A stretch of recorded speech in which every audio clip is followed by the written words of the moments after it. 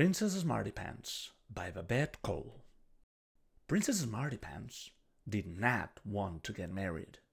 She enjoyed being a miss, because she was very pretty and rich, and all the princes wanted her to be their missus. Princess Smartypants wanted to live in her castle, with her pets, and do exactly as she pleased.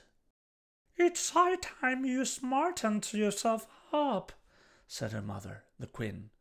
"Stop messing about with those animals and find yourself a husband."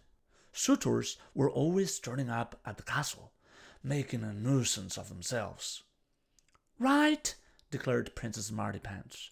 "Whoever can accomplish the tasks that I set will, as they say, win my hand." She asked Prince Compost to stop the slugs from eating her garden.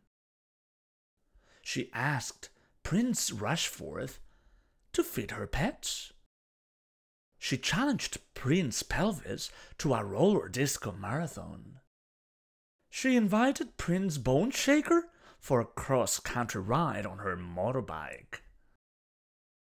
She called on Prince Vertigo to rescue her from her tower. She sent Prince Bushthumb to chop some firewood in the royal forest. She suggested to Prince Fetlock that he might like to put her pony through its paces. She told Prince Grovel to take her mother, the queen, shopping. She commanded Prince Swimbladder to retrieve her magic ring from the goldfish pond. None of the princes could accomplish the task he was set. They all left in disgrace. "That's that, then," said Smartypants, thinking she was safe. Then Prince Swashbuckle turned up. He stopped the slugs eating her garden, fed her pets, roller discoed until dawn, rode for miles on her motorbike. He rescued her from her tower. He found some firewood in the forest.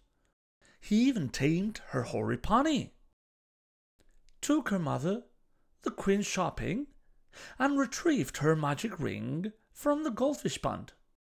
Prince Swashbuckle didn't think Princess Smartypants was so smart, so she gave him a magic kiss, and he turned into a gigantic warty toad. Prince Swashbuckle left in a big hurry. When the other princes heard what had happened to Prince Swashbuckle, none of them wanted to marry Smartypants.